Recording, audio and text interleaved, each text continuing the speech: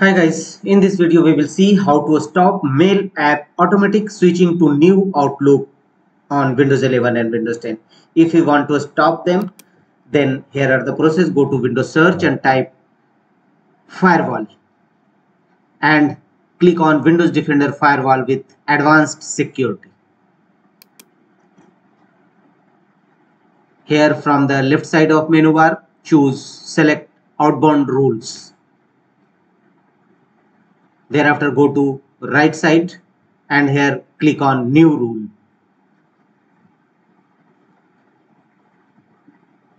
A new page will open. Here from the left side, click on programs and make the check against option this program path and click on browse to select exe file. Click on browse.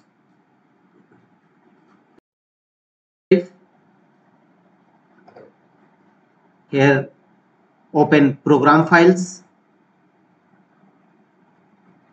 open Windows apps and here scroll down and look for Microsoft Outlook file.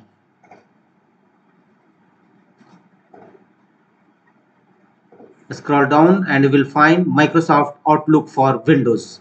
Open this folder and select OLK named file and click on next.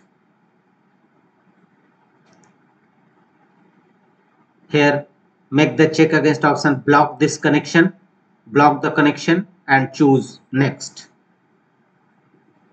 Here make the check against all the three options domain, private and public. When does the rule apply and click on next.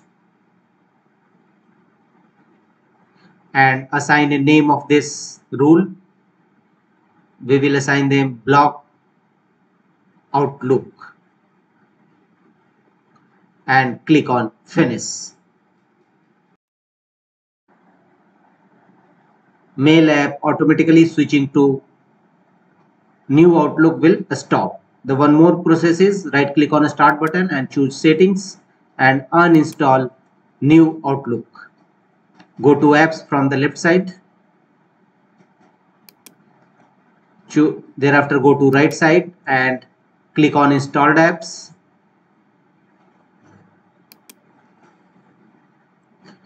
Here in search field type Outlook or new Outlook. Outlook new feature apps will appear. Click on 3 horizontal dot and choose uninstall. Now automatically switching from mail app to new Outlook mail is stopped. That's all.